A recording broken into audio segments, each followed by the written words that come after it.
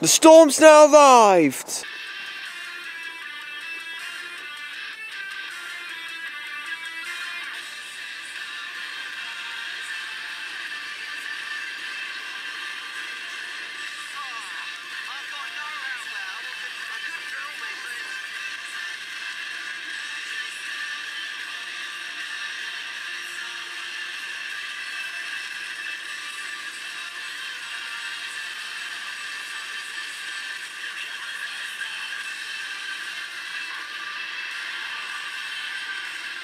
Hey guys, it's Stormboy13. Date of filming is Friday the 10th of March 2017. Well, let's face it. Sorry, bad background just then. It's actually Saturday the 11th. Yeah, it's nearly midnight. I've been backing stuff up. I've got a busy weekend ahead of me. So this video is going to be a slightly rushed one.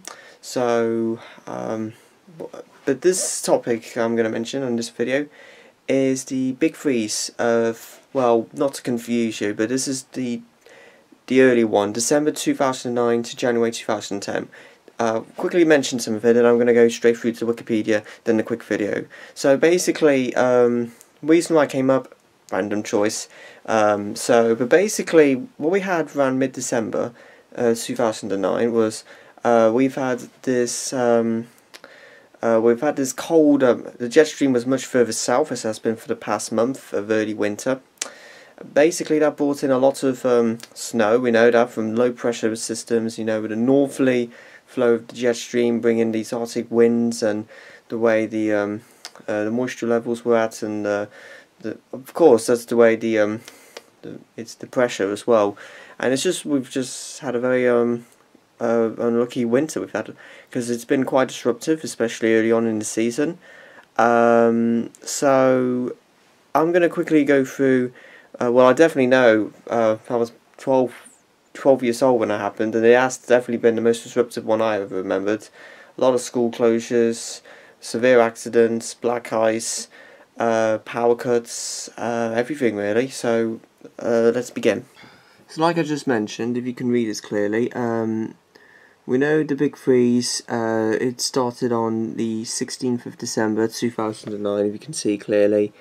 As we know, January 2010 was provisionally the coldest January since 1987 across the UK, we know.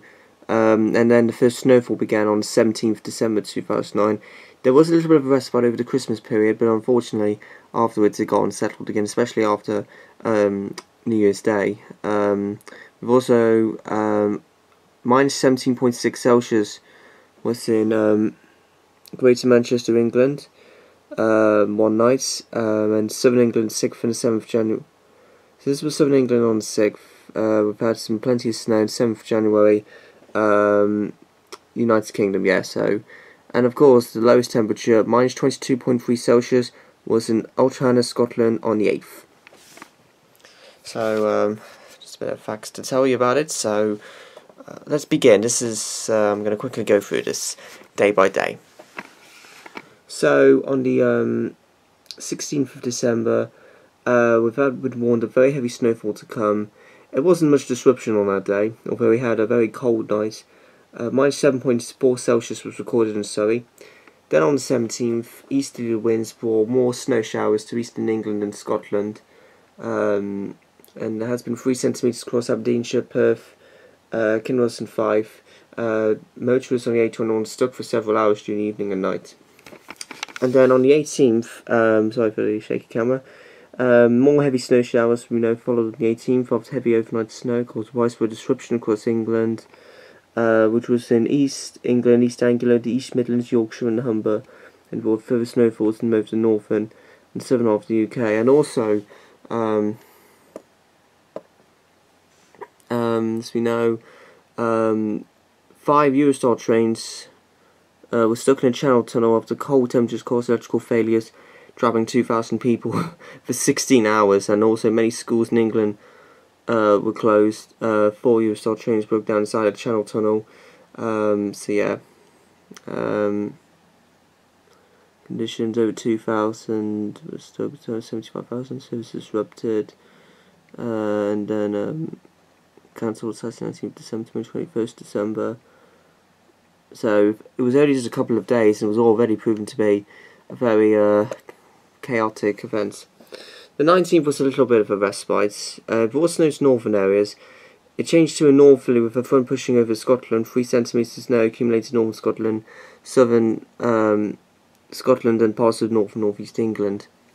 The 20th, again, not the most disruptive as well. Winds brought snow showers to western, northern and central Scotland, Northern Ireland, North Wales, North Western England. We know we had heavy snow showers, 15 centimetres, and Glasgow had a couple of centimetres of snow lying by 9 o'clock AM. And then on the 21st, which some schools may not have broken up yet for the holidays, but there was further snow showers affected some parts of the UK. And yeah, loads of motorways were into a standstill. Then on the 22nd, central Scotland through Argyll through Glasgow to Edinburgh had very heavy snowfall during the evening, accumulating an additional 7 centimetres. And yes, we had fresh overnight snowfall, renewed problems to other parts of the United Kingdom, affected, forced to abandon their vehicles or stood them overnight or becoming stuck in gridlock traffic. Gosh, I bet you did not like that over the Christmas period. So that was the 22nd. Sorry I can't read all of this, but I'm literally rushing at the moment. So then on the 23rd, yeah. So minus 16 Celsius was in Edinburgh. No, Central Highlands was minus 16 Celsius. And Edinburgh even went down to minus 10 Celsius. And there was quite a large amount of snow fell in eastern Scotland during that day. Some air flights were cancelled or severely delayed until around 11:30 AM because of a frozen runway, not too surprisingly. And then the 24th was a little bit better. Light snow gave some travel disruption, but as I said, Christmas Eve was a relatively calm day. However, parts of North Yorkshire, particularly the Harrogate area, experienced a very heavy snowfall during the day. Now on Christmas Day, it wasn't too disruptive either. Parts of Britain did have a white Christmas for the first time since 2004. The snow fell in parts of Scotland, parts of northern and central England, and North Wales. I seem to remember it wasn't terribly white, but not too green either, if you know what I mean. A man in Leeds, North Yorkshire, sadly froze to death after spending 24 hours in his car. 21 people had died around that time during the cold snap in the UK. North Western Ireland also had a white Christmas. Boxing Day, things got a little bit more disruptive again. There was icy conditions, and there has been some moderate trains coming from the south, but obviously that brought in a lot of icy problems, so slippery conditions quite widely. Temperatures, nighttime temperatures still remain below freezing, and there has been some power cuts been reported. 27 wasn't too bad. Parts of England suffered repeated power cuts. There was a little bit of fresh snowfall overnight, with Perthshire between 30 to 46 centimetres across the high of the mountains. 28th, temperatures fell to minus 16 Celsius in Tundrum. So yeah, the A9 was blocked following an accident. Then on the 29th, temperatures dropped to minus 18 Celsius and even below Fahrenheit in parts of the Highlands overnight. Britain's lowest temperature of the winter so far. There's still been some icy services continuing to disrupt. The Inverness airport was briefly closed because of the snow and ice. But at least it was good for the Scottish ski industry. Best start to the season for several years, so that's a plus. But there has been more heavy snow warning for Wales, the Midlands, North West England, Eastern and Southern England, and Yorkshire and Humber. Then on the 30th, avalanche, and yeah, 3 people died with 3 large avalanches. 2 climbers were killed in Ben Nevis. Yeah, sorry if it's slightly zoomed out, but yeah. Okay, then on New Year's Eve, yeah, it led to the cancellation of Hogmanay celebrations in Inverness over public safety. But the others went ahead as planned. North East Scotland experienced fresh snowfall during the afternoon and evening on New Year's Eve. And also, there was also no electricity as well, or no gas, for several days for around that time. Then, as we approached 2010, January 1st was actually quite a quiet day, mostly sunny the majority of the country, just a couple of light snow showers in certain areas. But there has been a lot of ice around on that day. The second wasn't too bad. There was some snow around on the second, particularly in Manchester. With conditions on the M60, M622 and M66 reported to be poor, but not closed. Snake Pass, which links Manchester with Sheffield, however, was closed. And then on the 3rd, this is where things got a little interesting. We know that England Cumbria had 2.4 inches of snow, Edinburgh had 9 centimetres. Temperatures remained very cold on the 3rd of January for Ireland and Britain, with some snow showers against North East England. Then on the 4th wasn't too bad. A lot of dry weather still, plenty of sunshine. But yeah, it was just pretty cold, but nothing too disruptive. The 5th was probably the worst one out of the whole month. Severe weather warnings for every region in the UK. Northern Ireland, however, dodged, so it didn't quite board the brunt. So an extreme weather warning was issued for southern areas for overnight snowfall. So we know temperatures could drop to -20 Celsius, which had on the 5th. Generally, that day, it brought in a lot of snow. We had road grids out during the whole of the evening time. And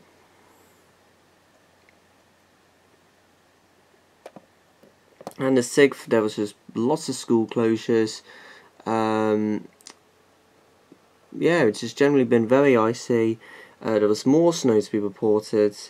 And as we said, Scottish First Minister Alex Salmond said it was experiencing its worst winter since 1963.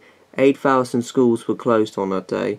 And then, in Kent, 6 inches of snow fell in 4 hours in the early evening. And on the 7th, things still didn't get much better. Overnight temperatures of -18 Celsius were recorded during the morning at Bedford, Oxfordshire and Woodford, Greater Manchester in Britain. Over 10,000 schools closed across the UK, still owing to very heavy snow and disrupted transport. A high of -8.5 degrees Celsius was recorded at the log Glantamov. That was during the daytime. The 8th, overnight temperatures of -22.3 Celsius was recorded on showers in the Scottish Highlands. There was more further snow across northern England on that day. The 9th still didn't improve much. There was some snow drifts in Deal and Sandwich. Snow showers persisted in the east of the UK. In the Far East, snow showers moved to longer, more persistent areas of snow, and also there was lots of cancellations in terms of the Premier League and the Scottish Cup games. The majority of them were cancelled or delayed or whatever. The 10th, again, we still had a couple of light snow showers in central England and Wales. The maximum temperature, can you believe it, was -13.5 Celsius in Ultrahana and a low -18.4 Celsius in Kinbrace. We've had, again, still some disruptive weather. Exceptionally heavy and persistent snowstorms moved across Dublin, Kilgla and Wicklow counties. Slightly better on the 11th. Rain, sleet and snow travelled northwards through the early hours. Ultrasound Scotland, in England had fears of a potential 15 feet 4.6 metres of snowdrift. A low of -21 Celsius, again, was recorded in Ultrahana in England. And on the 12th, it wasn't too bad on the 12th for some places, but towards the west, we've had milder spells of rain, but when it hit the cold air, there was some snow. But yes, many schools were once again closed across England and Wales. There were some open around then, but the M25 motorway was down to one lane due to some more accidents, and of course, black ice was the main issue. As I say, northern England, yeah. And there was quite a few injuries on that day. And then the 13th, again, more black ice problems. Weather system continued north, affecting much of northern England before reaching Scotland. The 14th, there was a slight change. We finally had a southerly to southeasterly winds brought bands of snow to parts of Scotland, affecting much of northern England before reaching inches of snow fell in Glasgow. with further accumulations areas outside town cities disrupting travel. And